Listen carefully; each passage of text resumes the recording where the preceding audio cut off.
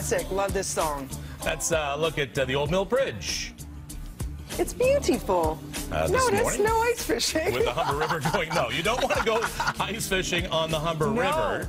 Okay, kids? And stay away from it. We have the best Tweeter viewers in the world. You guys are We just have the best viewers in the world. Yeah, period. But they're so active and they're so quick to like come up with quick cartoons and stuff, regardless of what we're talking about. You guys amaze us. And I just, you know, okay, I'm going to be a little maudlin here, but I mean, honestly, we so appreciate our viewers. You guys are the best. On Twitter, on email, just people we meet on the streets. Yeah. We enjoy such a great relationship with everyone, and thank you. There's such a connectivity. We really feel that you're part of our extended family, and we're sorry. We apologize for that, because you don't really want to be connected to us. Part of this dysfunctional family. Are we a dysfunctional family? We are. We put the fun in dysfunction, though. Yes, we do. Very good.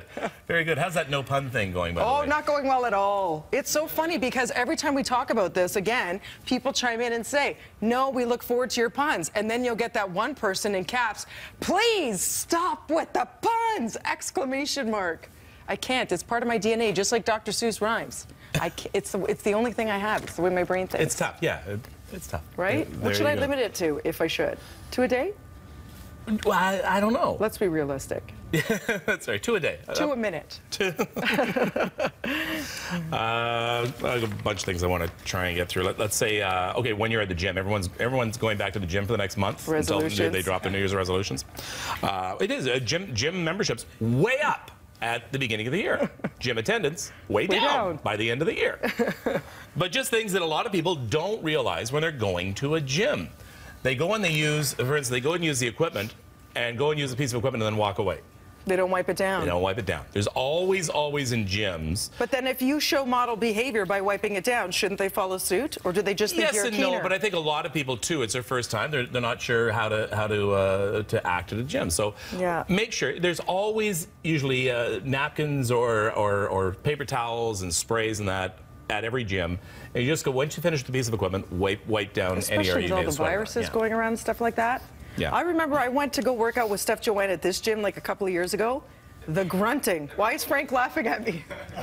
Yeah. Because I was there. What, that one time? Yeah, he was there. It's true. He witnessed. It was 3 times. It's funny you mention that because this is another do's and don'ts for you who are new at the gym. The grunting. We can hear you. A little grunting is acceptable, but no one needs to hear you yell lightweight during your sets. They also don't need you to sing along with what's on your headphones. I don't even mind the singing along, but like the okay, it's heavy. We got it.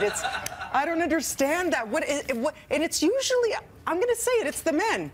Frank, what is with the vocal gym lifting? Because I know you go to the public gyms quite a bit. Yeah, you know, what's with it is sometimes it's heavy weight. I don't know if you've ever lifted anything heavy. Sometimes it's not intentional, right? Where they're just trying to breathe through the push. That's what you want to do. So it's like the tennis thing, the grunt, the tennis when they hit the ball. Yeah, it's kind of like that. But there are some people that really bring it to the next level to say, look at me and look at what I'm lifting at this time. Yes. Whoa! Yes. Yeah, it's like an earthquake. Yeah, and okay, this is a note for those who have been at the gym for a while too. Stop with the social hour. Honestly, you're not there to socialize. It's like it's disconcerting to everybody else in the gym when you're standing around chatting, sitting on pieces of equipment when people want to use it. Also, if someone's working out right beside you and they've got a full conversation going on for 15, 20 minutes right beside you, a lot of people don't even realize it. You know, they see their friends and that. Go off to the side somewhere to finish your socializing. The thing that amazed me is when I got changed at that gym, the 3 times I went 2 years ago, people they take the liberty to just mill about, you know, in the nude.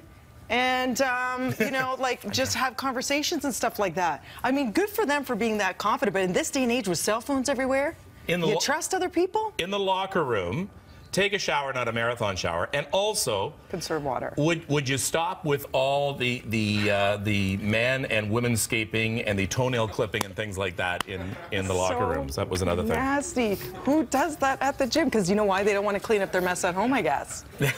A shout out to everybody who cleans the gym bathrooms in any facility, because apparently it's a scary, scary place. Here's Jennifer out at the Live. Hi, Jen.